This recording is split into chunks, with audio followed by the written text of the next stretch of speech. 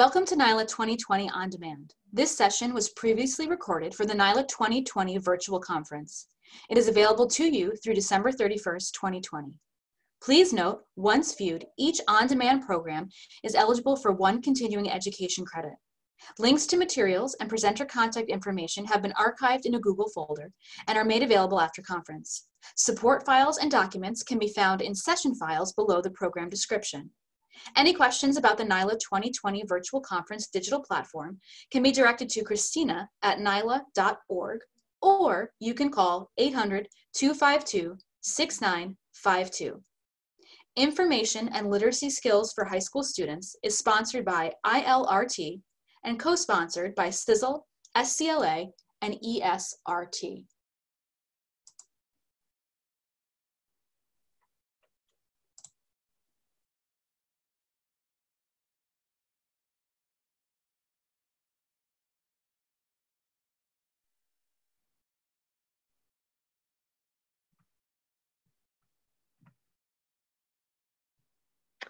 This session is information literacy for all, real skills our students need to fight for democracy. I'm Elizabeth Hartnett, and I'm the Oneida Herkimer School Library System Director. Below me is Jan Murray.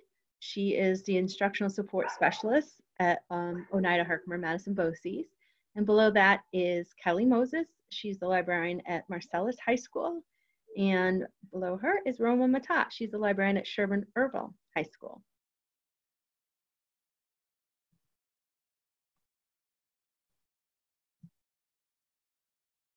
Okay, so in today's program, we're going to give you a little bit of background information about this course that we created. We're going to tell you about the process we went through, and then how we piloted it. And then we're going to actually get into explore the course.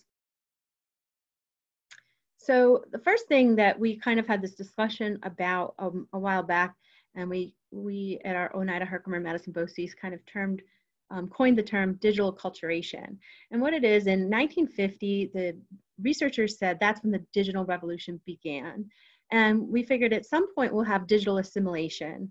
But in the process in between, an assimilation to a different culture, typically to the dominant one, we're calling the dominant culture being a digital culture. And so this process we're considering is a digital acculturation. And through this process, we have moved very quickly, but we have not given the skills that are needed to our citizens and our students. So that was kind of one of our thoughts are, how are we going to fix this issue? So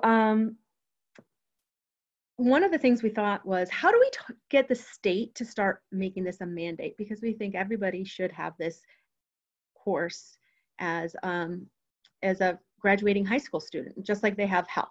Health education is mandated. And we think they should have an information literacy course as well. So how do we get them to do that? There's a very long, lengthy process to get them to do that. But maybe if we just build a course and say, look how great this is, maybe we could get the state to then say, okay, it's already here. And now we'll make it a mandate. So the process that we went through in about 2015, we identified this need, and then we also identified standards.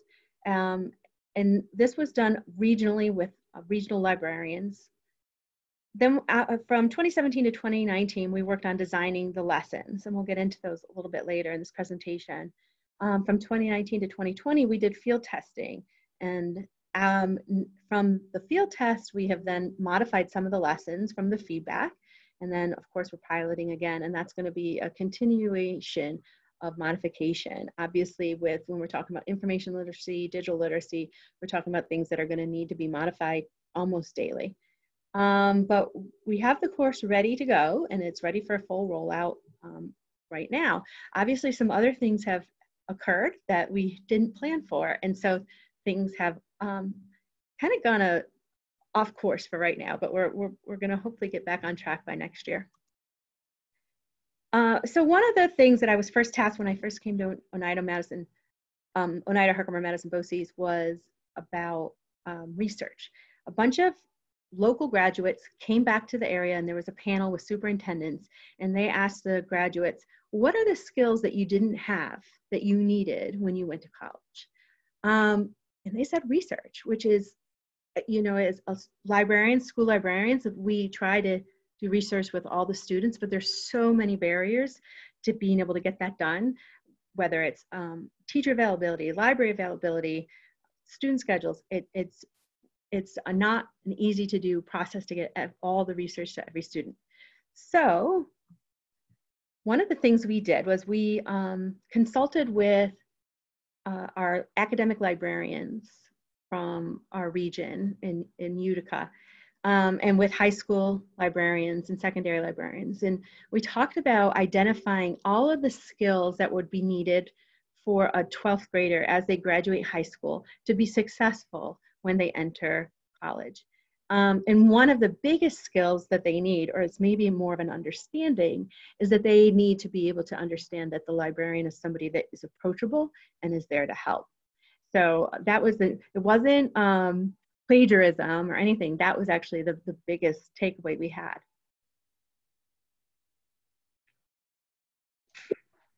Based on that Bridging the Gap meeting and experience, we then developed these grade 12 exit skills that teachers and librarians and college teachers and librarians decided that our seniors needed to have when they leave high school.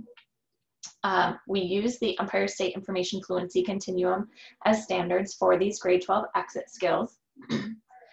We also created a K6 skills matrix based on the ESIFC, based on the AASL standards, and we created this matrix and we kind of filled in those gaps. Oops, excuse me, I just made a bunch of noise. We filled in those gaps as to what it would look like for K6 students to build the foundation to establish those grade 12 exit skills. So the outline for this K6 skills matrix was developed by local librarians in a PLC group. We all worked together to create these lessons, and it's going out now as a K6 curriculum that is optional, certainly not something that's mandatory, but an option for school librarians and for teachers on special assignment, or anyone just getting started or looking for fresh ideas in the K6 library to use as curricular ideas. Next slide, please.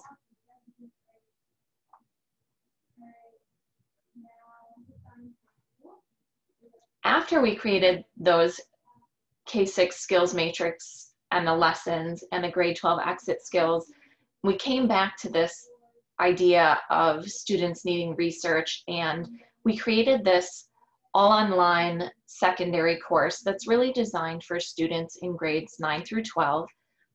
And the course is called Civic Reasoning and Digital Fluency. It's an all online or could be done hybrid class that is for high school students, and it uses the BUZZ platform. That's something that we use a lot here at OHM BOCES. And it is computer-based and testing aligned, so it's really easy for teachers teaching this course to track student data, to build assessments, to garner, to gather assessment data, things like that. Next slide, please. The course has 6 units. We'll talk a little bit more about lessons within those units a little bit later. It is 80 lessons. Each lesson is designed to be approximately 40 minutes long to fit into a standard secondary class time period if needed. You can see the units over on the right-hand side. We've got an introduction to digital literacy, internet safety and privacy. We address fake news, information evaluation and lateral reading, ethical media production, digital wellness, and the research component, which is the last unit. The resources that we used to build this course came from all over the place. We created some of the resources ourselves. We made videos. We recorded ourselves talking or explaining certain concepts. We used Novel New York resources that are provided to everyone in the state. We used some YouTube videos, some crash course videos, if anyone is familiar with those John Green educational videos, that series. Those came in really handy. We used Sheg articles and lesson plans, which SHEG is the Stanford History Education Group, and they gave us permission to use their lessons in this course. We used different articles that we found online, really everything that we could come up with, that we could find that seemed like the best possible article or video or resource in general to get across these different concepts. Next slide, please. So hi, I'm the librarian from Marcellus High School, and I wanted to share with you our course catalog description. I'm not going to read it all, but just kind of in a summary, it's a half-credit course, so half-year semestered. At this point, it's offered 100% online, but it also could be hybrid as well. Next slide. So the middle school, which are grades 7 and 8 at Marcellus, were interested in the course. So we decided to have some students pilot it. There were 8 students total, 8th grade, 100% online, and students self-selected 2 to 3 lessons from units 1 and 2. All the students have different lessons, so there's no repetition.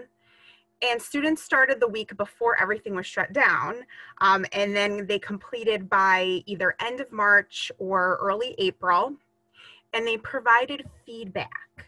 We used a Google form, and in the next slide, I'll go over some of the questions that we asked.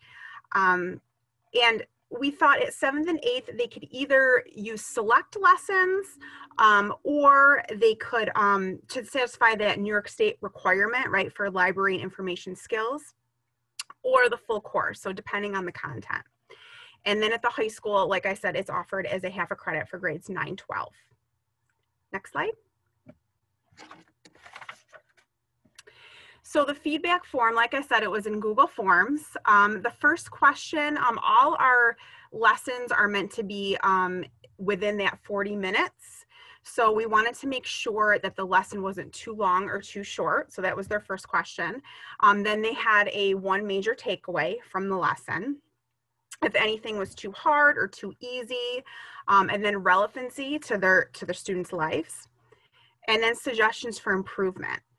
And that question, should the course be mandated? I will share some comments actually from students in the next slide. And then they had any questions or comments. No, you're fine. Next slide. So in response to the question, so should this course be mandated for all middle school and high school students? There were a couple of student responses. And the first one is, the internet is an important aspect in our lives. I feel it's important to bring awareness to the impact of internet rights.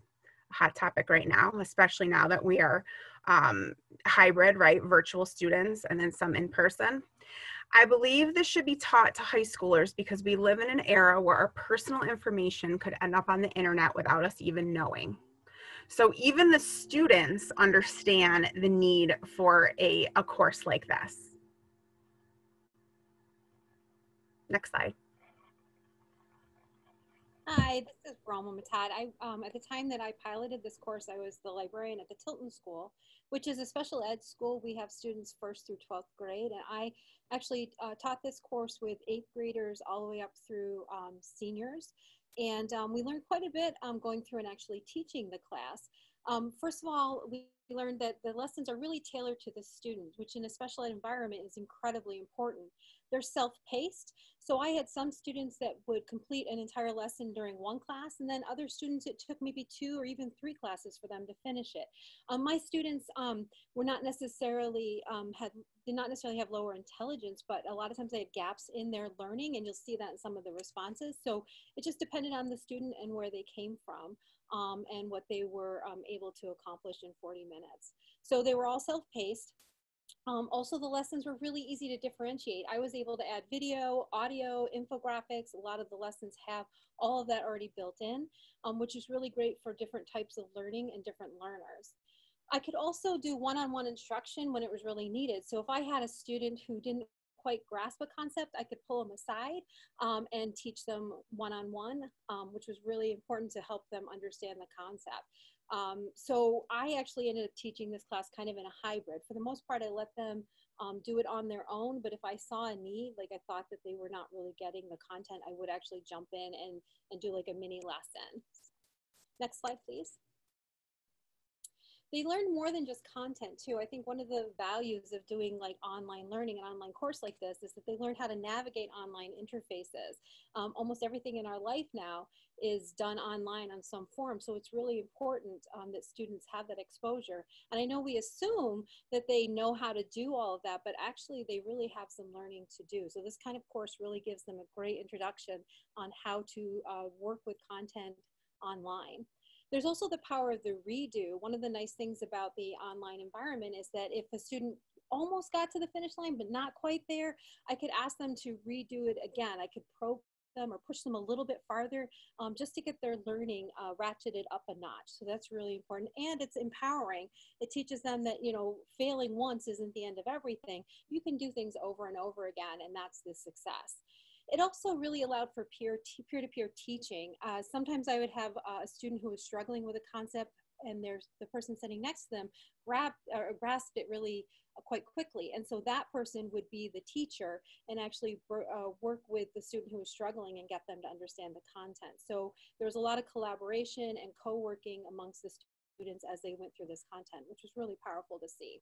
Next slide, please. So I talked about a little bit about doing different types of differentiation. One of the nice things about this course and the BOCES platform is that you can provide additional resources at the point of need, which really allows you to clarify concepts for students. So on this screen, you'll see with the blue, this is actually an answer that a student gave to one of the questions. And he was answering the question about net neutrality, should it be put back in effect? And he got it close, but not quite there. So in my feedback, I was able to tell him that, and then I gave him additional resources that he could read. So I actually linked him to another article, which maybe might be easier for him to understand and be able to answer that question. And then of course, I allowed him to redo the assignment so he could demonstrate that he had grasped it. Next slide, please.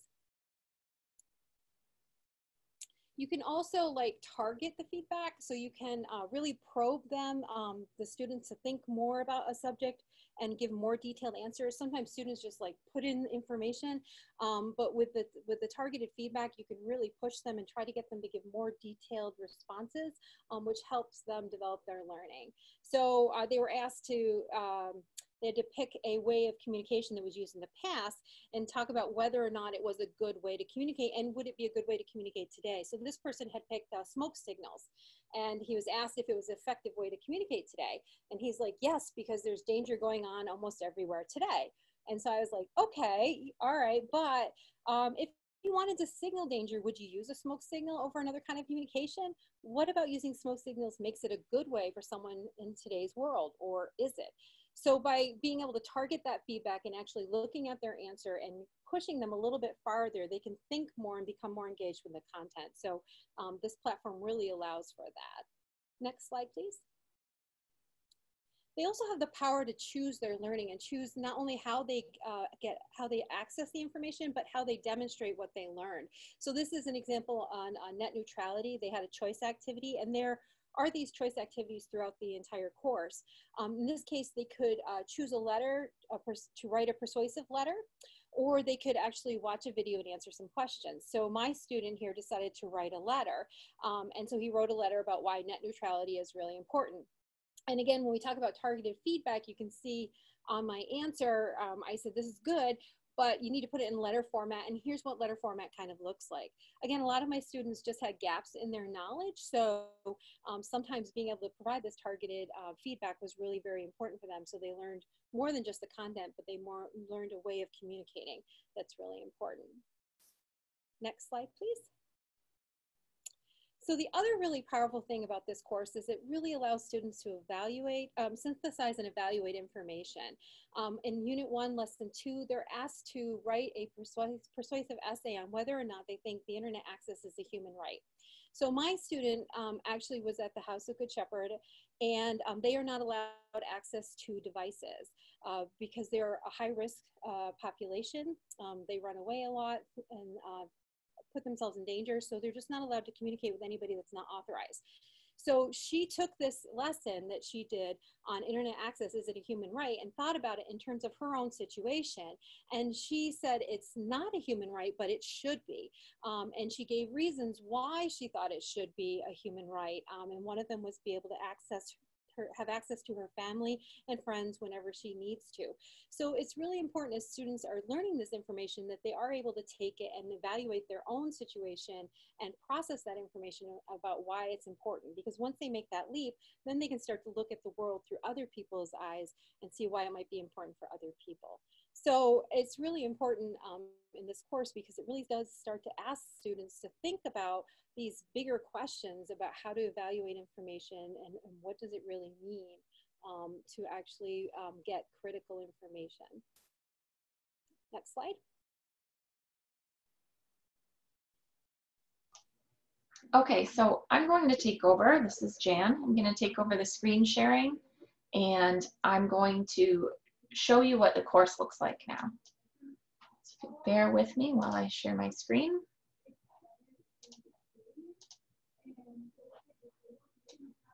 Okay.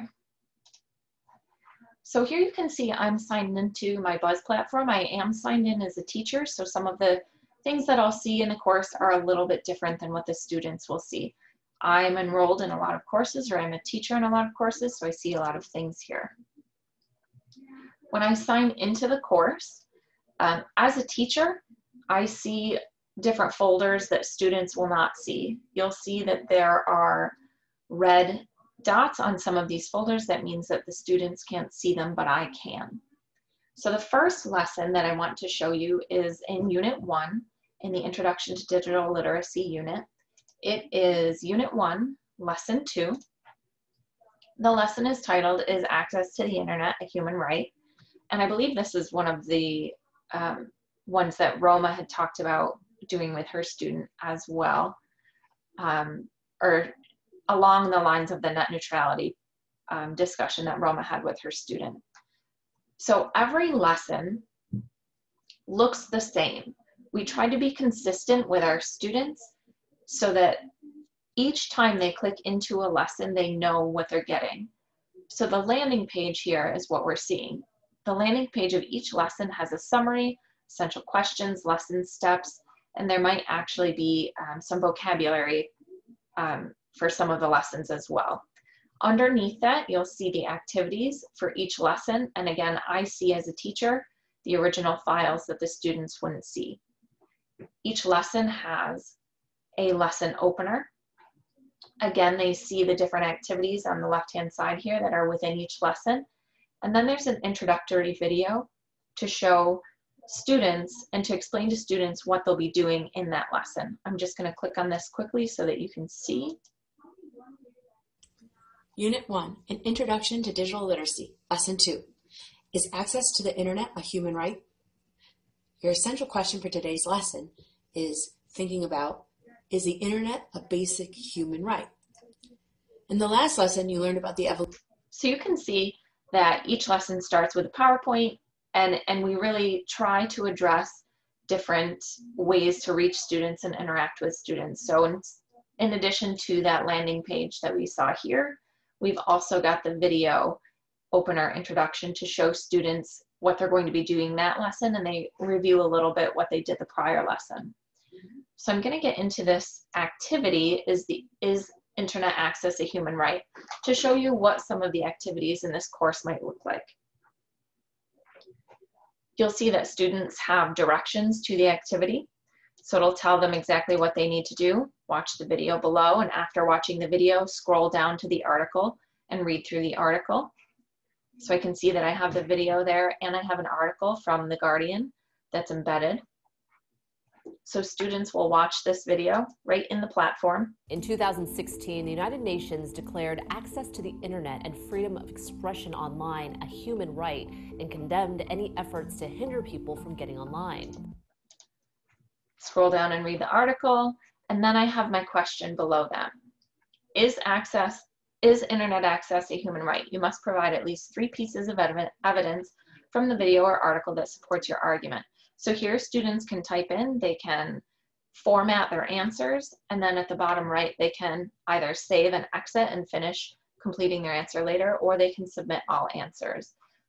I also think that this is a good activity and a good unit to show you, a good lesson to show, because we really are focusing on digital literacy and information skills, but it is all based on a bed of civics. So we're talking about digital media skills, we're talking about digital literacy skills, we're talking about internet access, but we're also forcing our students to think about human rights and what is a human right and who has access to these things, or who should have access to these things that we have access to.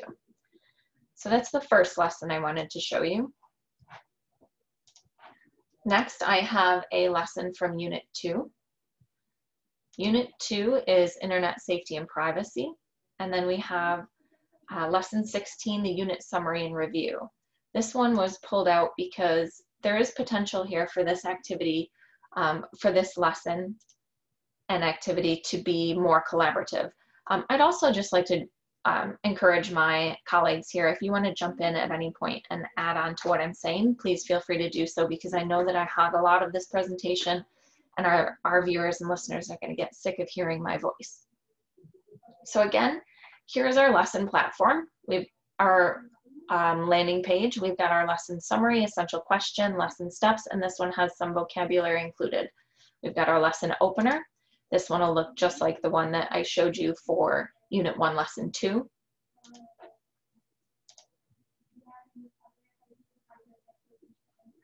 And I wanted to show you here this internet safety activity. This one is a lot more reading. I'm not going to read the whole thing on camera, but you can see that there's more of an assignment here that students need to get involved with. For this assignment, they must do two things. They must write an article, essay, or speech here, and then they must also design and submit an infographic to support their article, essay, or speech. So in this activity, students are taking on the persona of a professional who consults with businesses, schools, or individuals, and they are this internet safety professional. They are the expert. So they have to either write an article, essay, or speech from that expert perspective, who's teaching someone either in a school or a business or something. They get to choose who they are and who their audience is. And they need to teach that audience as if they don't know anything about internet safety and privacy. And then they have to build an infographic to pass out during their presentation. The submission for that is down at the bottom. So in this submission box, I'm a teacher, so you can't see it how a student would, but they can just attach their documents as attachments there and click Submit My Work.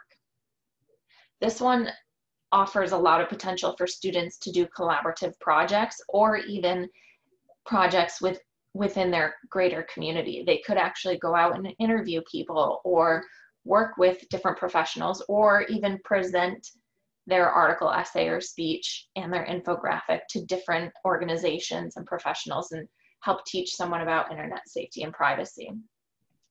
One of the great things about having this right here in one platform is that as a teacher, you could decide, you know what, I want to make that a choice activity, or I want to give them a third choice of letting them do an interview, or maybe they want to do a presentation on, presenting to parents about what you should know of what your students are doing online.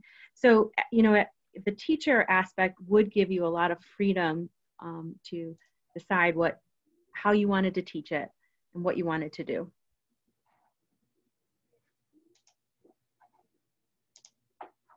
The next lesson and activity that I want to show you is in Unit 3.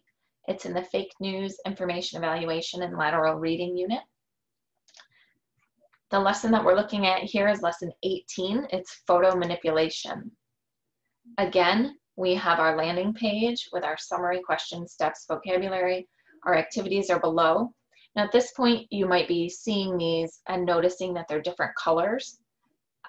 We did choose our icons carefully. you'll see that this opener is always blue and it's always got a camera icon. That means it's something that students don't have to submit anything for, and they're watching a video. If it's something that students do have to submit for, the background will be yellow. The eye means that they have to read an article. The camera means that they have to watch a video. So we did try to be consistent so that our students would see those icons and know exactly what's expected of them for that activity. We also thought that that would help with different differentiation needs that students might have. So again, for this lesson, we've got our opener, and I wanted to show you this real or fake activity, I believe is the one I wanted to look at. Yes. So this is another way that the lessons can be set up. The ones I've showed you so far are ones that scroll down for students to see what's underneath. The directions are on top and the activity is below. This one is a side-by-side for students. Again, we've got our directions here. And this activity, they just have to go through and determine if these photos that they're looking at are original or if they're photoshopped, and they can select their answers and go through to the next one. I don't actually have all the answers in front of me, so I'm just arbitrarily clicking.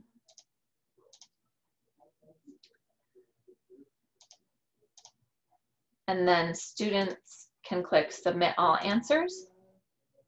It'll ask them to confirm, and it'll tell them right away if they got things correct or if they got things wrong. So I got this first one I got incorrect. The second one I got correct. I have a green check mark there. This one has a red X, so I got that one incorrect, and it tells me what the correct answer is. Some of these also, you'll see that there is a description. So this one tells me a little bit more about these flowers. This is an original flower, and then it's titled Nuclear Effects Flowers. They are actual flowers in nature. So we can provide feedback for students that way, and teachers, whoever's teaching the course, can also go in and choose to add or provide their own feedback for these activities and questions. Students then have the option to retake in the bottom right-hand corner, and they can fix their answers, and they can reevaluate or reassess themselves.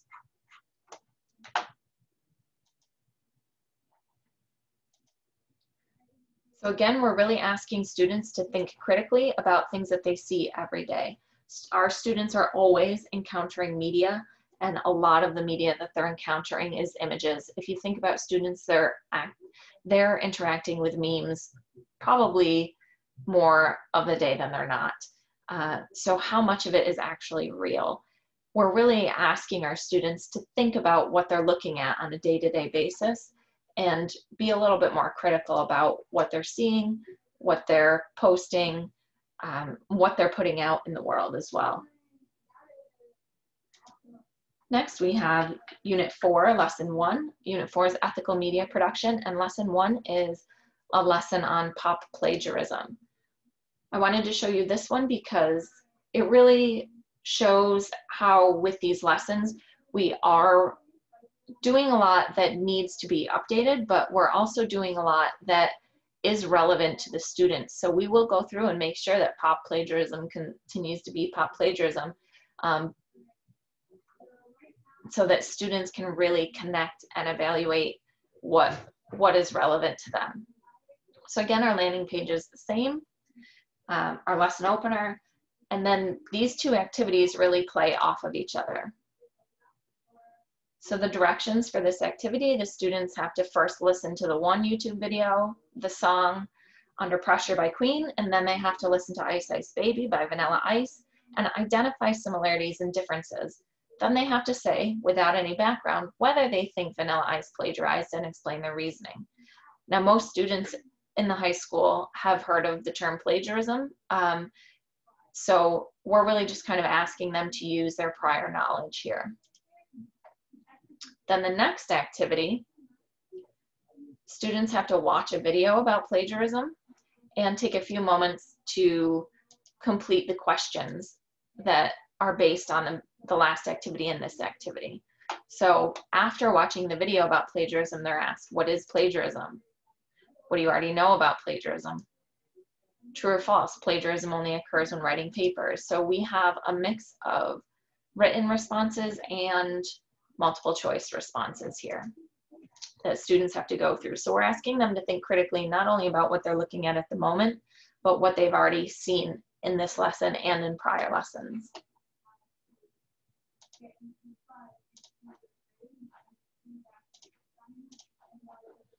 Our Unit 5 lesson that I'd like to show you, I actually have 2 lessons for Unit 5. The digital wellness lesson we thought was, unit we thought was very important to include, because while media literacy is something that people aren't really addressing in schools, we're certainly not addressing digital wellness. Our students are online a lot, and we all know as adults, as parents, or as teachers, or both, that being online can really affect young people in different ways. We've seen a lot of students with anxiety and depression, and really just a lot of screen time isn't great. So we ask students to evaluate themselves. So lesson 1, social media regulation. They are introduced to this media diary assignment here. This media diary assignment asks them to keep track of their media usage for the next 7 days. It says keep track of what type of media you're using and how long you're using it for. You can also choose, with permission from your adult, to download the tracker app for your phone. So they can set up a chart like this one, or they can use the template and print it out, or fill it in online, whatever works for them. And then 7 days later, in lesson 8, the digital addiction lesson, we come back to that media tracker diary and we ask some questions.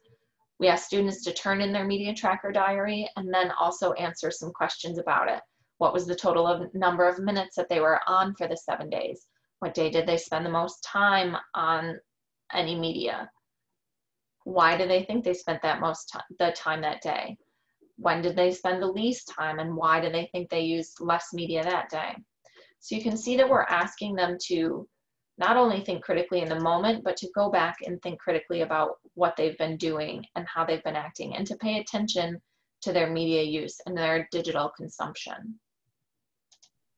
Much of this course is not linear. It really spirals. A lot of the things that we addressed, we had a hard time deciding actually what unit we should put the content in, because it's so connected to the content from earlier units.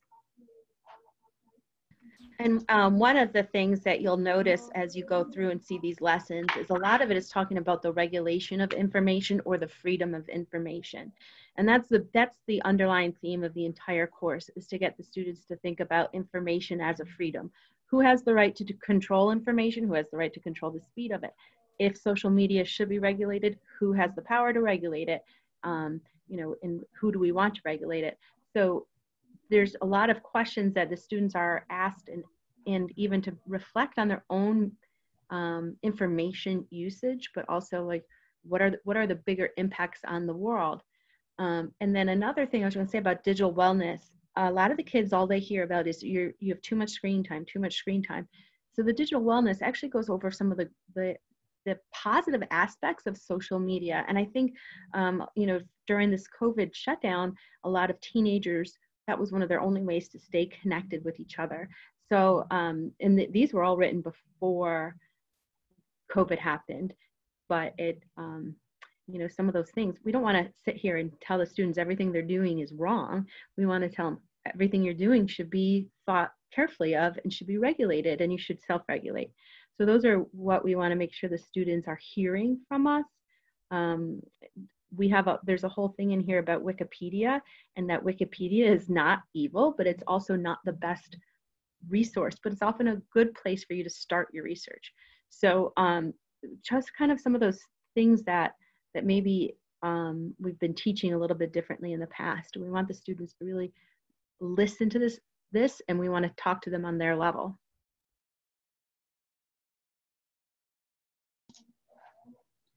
The last thing in the course that I want to show you is Unit 6 in general. Let me open this up.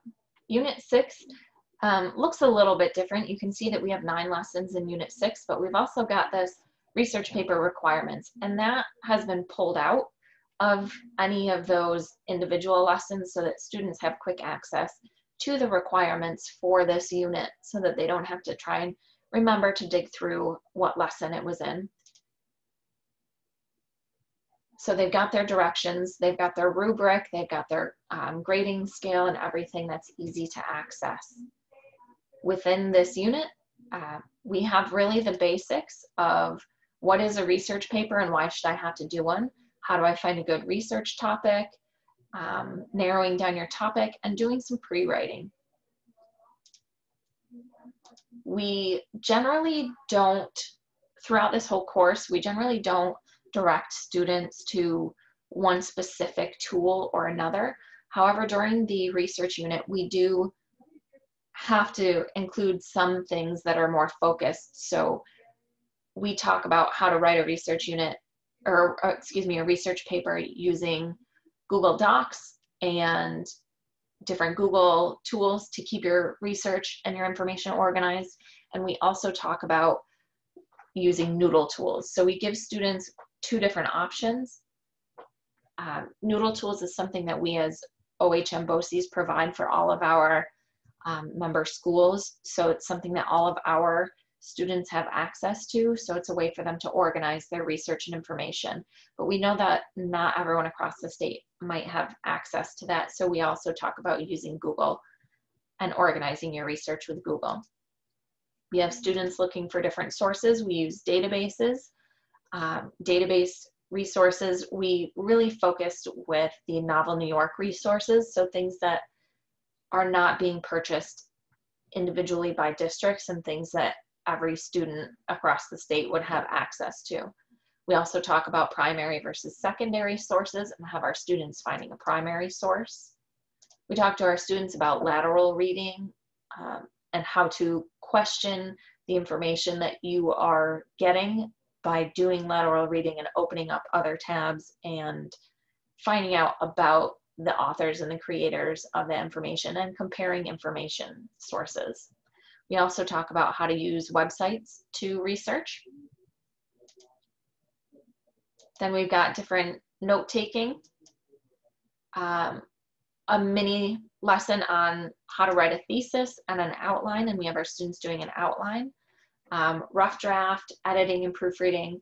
And this unit really is pretty compact in 9 lessons. It is definitely something that if a teacher is doing a hybrid model or just even all online wanted to add more lessons and spread this out a little bit, that's definitely doable. But we gave the content there. So after we did this whole course and this research unit, we realized, wow, a lot of people probably are uncomfortable teaching research in the classroom if they're not high school English teachers. And we've kind of had that experience as school librarians. So we thought this would be a really good time to create an online research unit. So we pulled out a lot of these research lessons and some lessons from other units, and we created a whole larger course that is just a research course for teachers who are doing online or hybrid teaching to use with their students. So if they need help doing research or coming up with a research plan for their students, we've got all of that laid out right there in I think it's a 13 to 15 lesson research unit. And again, that is something that teachers could extend if they needed to as well. So those are some examples of the lessons in our course. You can see the different topics and ideas that we try to cover while we're talking about digital media with an underbelly of civics.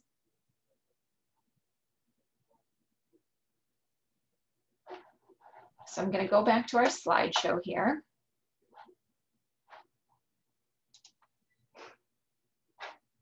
If I can.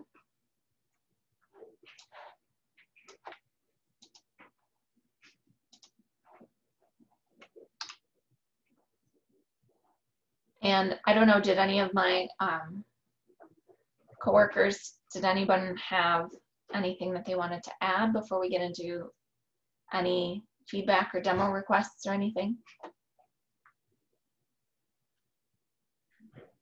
No, it just, we know that it was a very long process for us to create this. And we know it's going to have to be continuously modified and evaluated as the times change.